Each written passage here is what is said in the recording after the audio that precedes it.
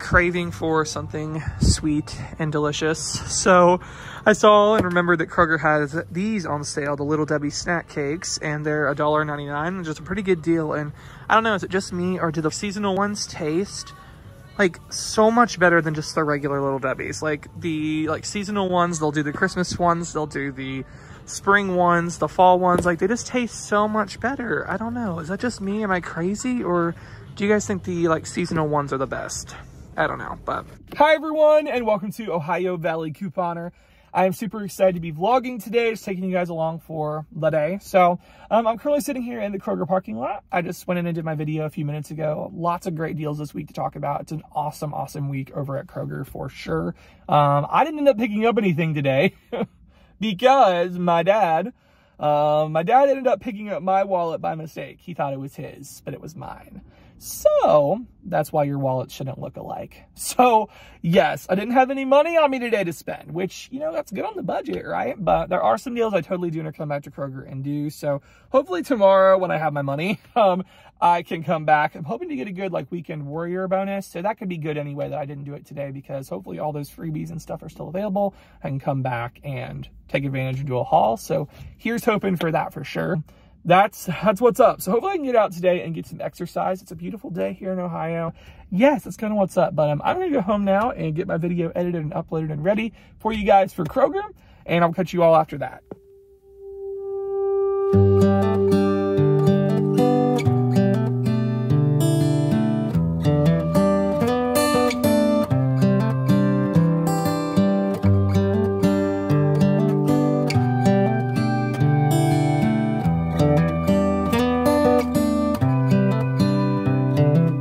This is as good a day as any to start the rebuilding of life. The roads that lay open are many when the old one's gone under the knife. And I can feel the sun on my skin, beginning to thaw from within.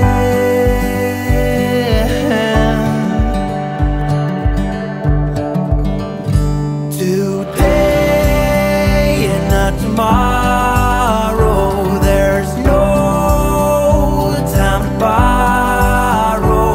Today is a good day to live.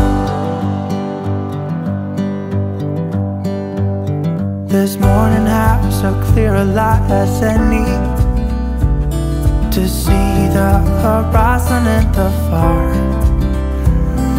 Excuses were 2 for a penny, but they've all gone out the window of this car. And when I feel the wind on my face,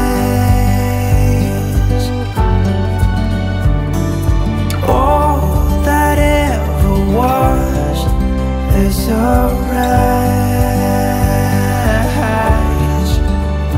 Area of my life that I've really been planning for here lately is actually my budget and finances. That is something that I've really been focusing on lately, and kind of coming up with plans on how I'm going to best be successful with my finances. So if you guys remember, I actually used to be really intense with my budgeting. I would come on here and talk about it in vlogs and stuff. I did something called sinking funds, where I would save little bits from each paycheck for different savings categories, and that way when the events would come up, I would have money saved. So I was really into that. And then also I would throw extra money towards my student loan payments or car payment.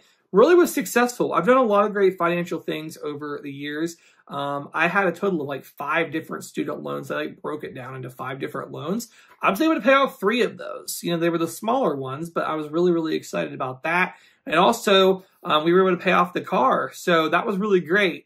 However, things kind of got annoying when literally not even a month after I paid my car off, literally, I got in a car accident and my car got totaled. So it was oh my gosh, I'm going to have to get a different car. And guys, the car market at that time was so weird. You could not find a cheap car. Even if it was used, they were so expensive. So I ended up like going with the best kind of deal I could find at the time. Thankfully, they got a low interest rate and stuff, but it would make it so I had a car payment again. So it was like, ugh. And I ended up using a lot of my, like all my sinking funds money towards the down payment on this car. So it was just like, man, this was really frustrating. And I kind of just like got discouraged and stopped hardcore budgeting. I did throw extra money towards like my student loans and stuff, but I didn't end up, you know, really saving anymore. And it got to the point where I actually wasn't saving at all. Like I had nothing in savings other than like my tax payments, which I make every 3 months. So, but really I had like no savings if an emergency would happen. And I also was getting into like spending. And thankfully, like I never got into any like interest bearing debt on credit cards.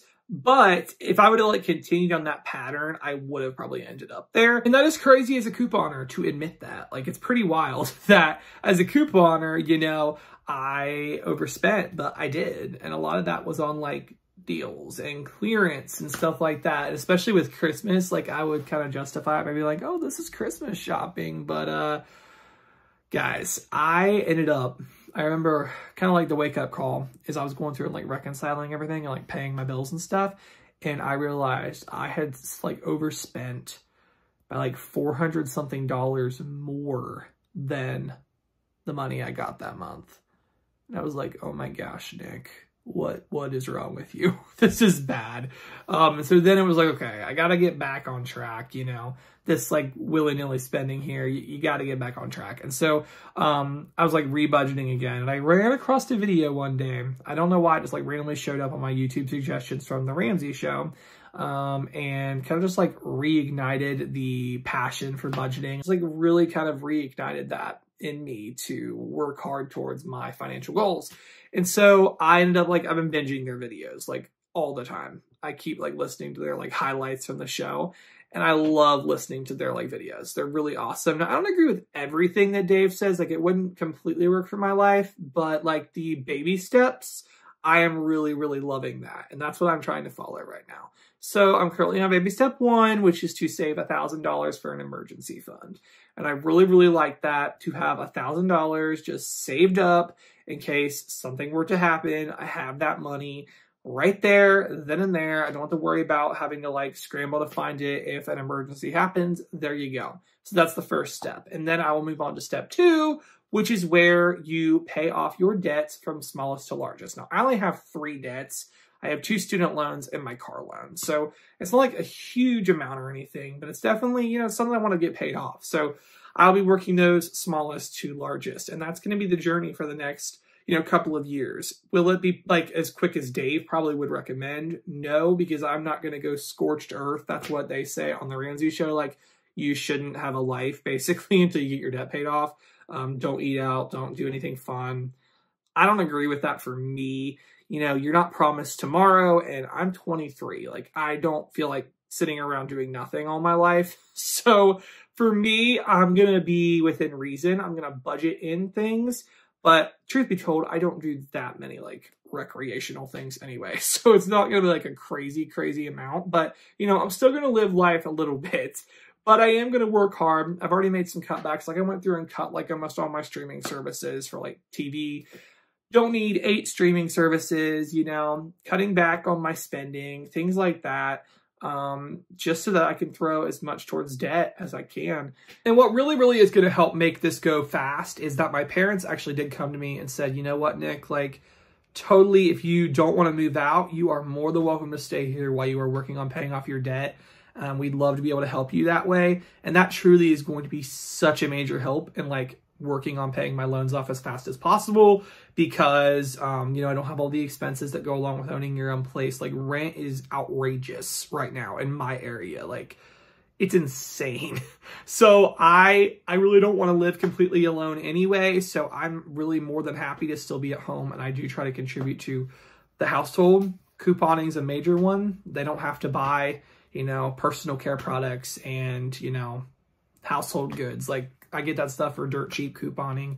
And, you know, I try to help out with groceries as well. So I contribute to our household, but it's definitely a lot cheaper a lot cheaper than it would be being out there all on my own. And, you know, I try to cook and help out around the house and things like that, just to like show how thankful I am that my parents are making this opportunity for me to really focus on hitting my financial goals and stuff. And so I'm really, really excited. So I'm really like laser focused again on gaining financial freedom and working those baby steps that Dave recommends. So yeah, guys, if any of you do the Dave Ramsey thing or have done the Dave Ramsey thing, I would love to hear it down below. I'm really excited. I'm feeling really good about it. And just like gaining financial freedom sounds awesome. So guys, this is kind of like a weird vlog. It was more just like a chit chat, but that's been a big thing in my life lately is actually the finances, and like really, really thinking it through and like working hard towards that. So I am excited and I hope you guys enjoyed hearing me. So come back tomorrow for another Vlogtober and thank you so, so much for watching.